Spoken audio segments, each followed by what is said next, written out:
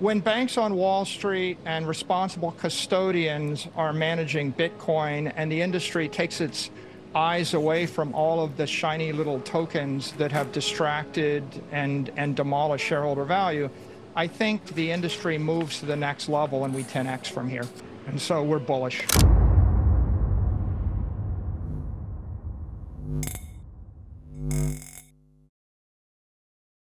In the world of finance and cryptocurrency, MicroStrategy co-founder and executive chairman Michael Saylor gears up for massive gains on his company's balance sheet and their Bitcoin holdings.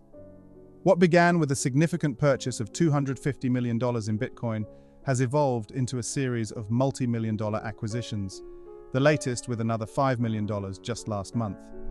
MicroStrategy's Bitcoin portfolio now sits at 158,000.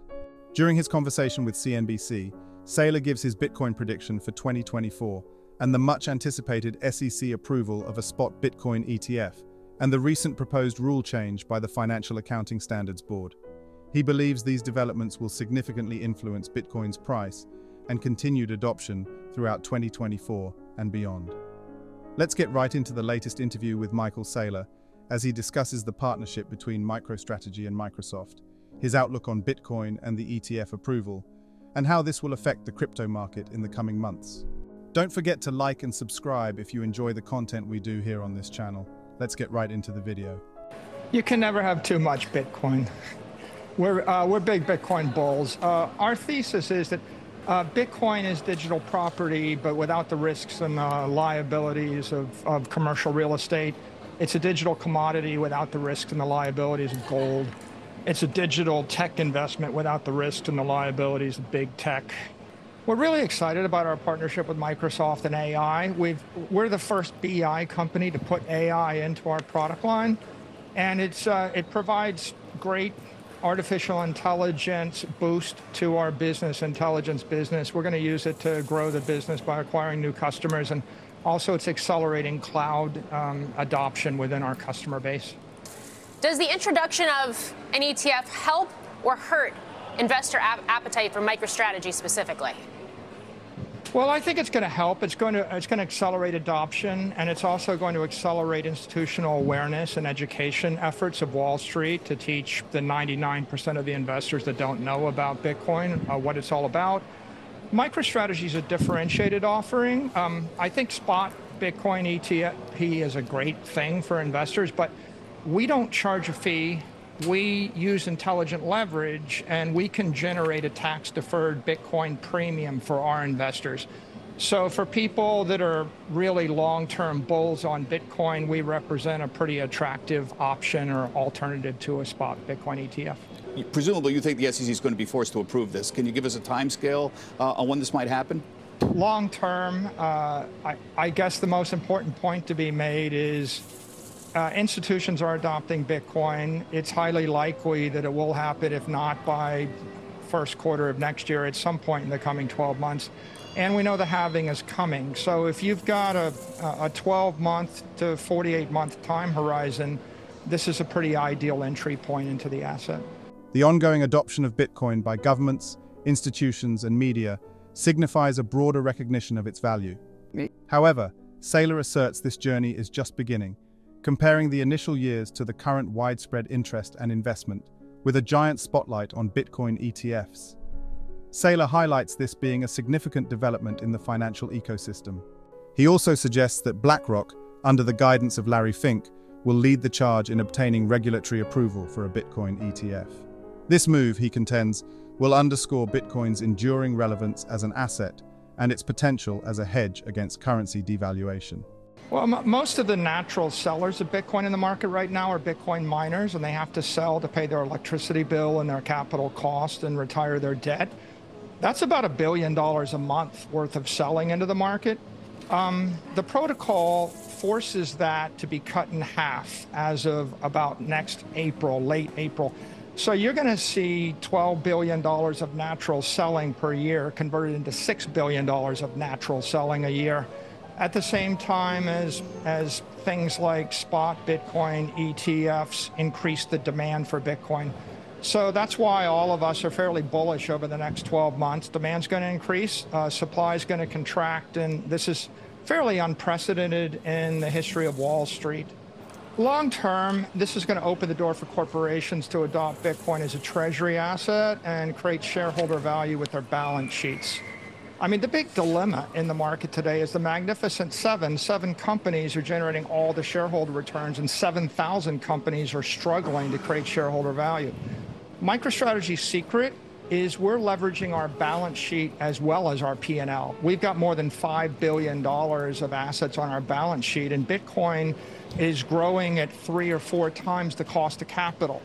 So imagine what happens if other companies are able to use their balance sheets as assets instead of liabilities. Right now, the existing accounting, it favors using credit and sovereign debt, and the after-tax yield of credit isn't keeping up with cost of capital, and the result is most corporations pursue dilutive strategies of acquisitions, share buybacks, dividends, which are taxable, and they can't really hold billions and billions of dollars of capital and beat the cost of capital and generate shareholder returns. So this FASB accounting allows you to mark up and down the asset. It allows you to recognize investor gains. You know, if Berkshire Hathaway didn't have Apple, it wouldn't be a winning stock, but it's not practical for 1,000 companies to hold Apple stock as a treasury reserve asset. It is practical for them to start buying Bitcoin, and FASB's accounting opens the door for that. I think that the liabilities are the early crypto cowboys, the crypto tokens, the unregistered securities, the unreliable crypto custodians. For the industry to move to the next level, we need to migrate to adult supervision. We're going to need big banks to become the crypto custodians. We're going to need Wall Street to take a role. And we need to rationalize away from the 100,000 crypto tokens, you know, yo-yo coins that people are manipulating, to Bitcoin.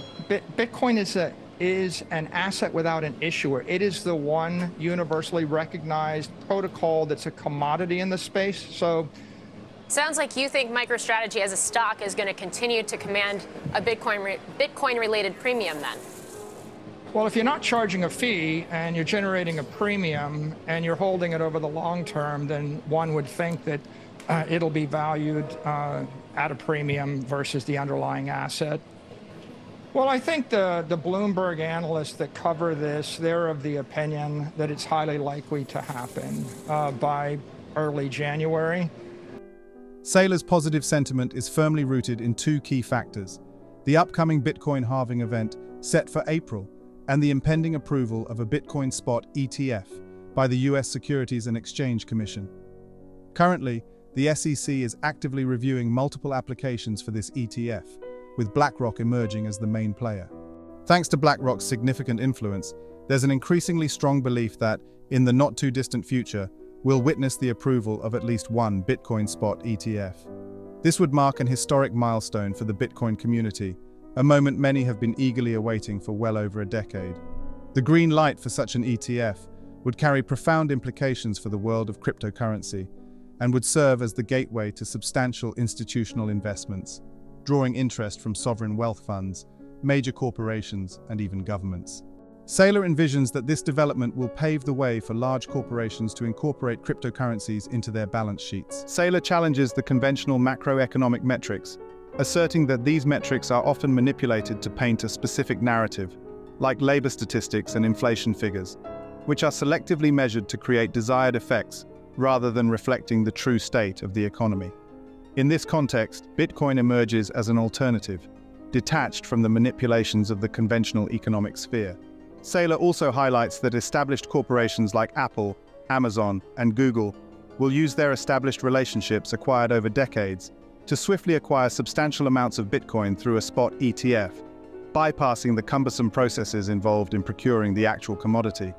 This disparity underscores the transformative power of cryptocurrencies in traditional financial institutions. Michael Saylor underscores the importance of embracing digital currencies as the economic landscape is changing rapidly, and urges investors to leverage Bitcoin's potential to secure a more prosperous financial future. What do you think about the latest interview with Michael Saylor? And how do you think Bitcoin's trajectory in the coming months will impact the crypto market and the world of investing? Comment down below.